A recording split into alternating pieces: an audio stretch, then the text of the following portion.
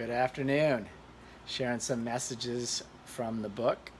Karen, I think you want to share something about self-sabotage. Yes, Sounds terrible. it is. It's a terrible thing, and most of us have experienced it. I employ someone who's never experienced it to reach out to us because I'd love to know their secrets and share them in the book before we finish it.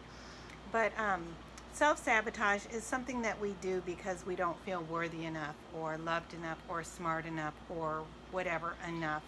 So you can do it in a job, you can do it in a relationship, just about anywhere that you put the idea in your mind that you're not good enough for something, you're going to sabotage it. Because again, we've talked about your words being so important. And if you're admitting to the universe that, oh, I wish I had a relationship, that's what I really want, what you're really saying is, I don't have a relationship, I don't have love in my life.